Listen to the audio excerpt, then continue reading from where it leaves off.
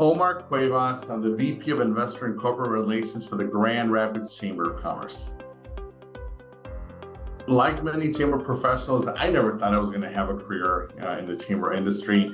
For the majority of my professional career, I was a banker for a regional bank, and I did everything from working in community affairs to marketing, commercial, retail banking, you name it. But I always was connected to my local community. That also included working with local business associations and chambers of commerce as well. So as a banker, a member of larger chambers, I got to see what the chamber was about from the outside in, until I was invited to consider a career at the chamber, which I never thought in the wildest dreams that I would be here today.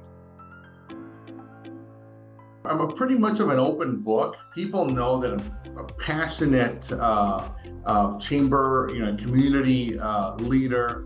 People know I love traveling, and that one of the joys in my life is to be a dad. And most recently, I had, in addition to my family, a baby Nico, who is now 3 months old. And so here's something interesting. We already have his first international trip to Europe booked for Christmas this year.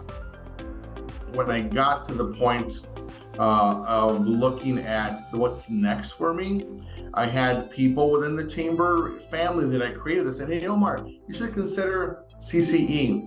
And it wasn't until I attended one of the CCE breakout sessions last year in Indianapolis that it all came together and said, you know what, I can do this.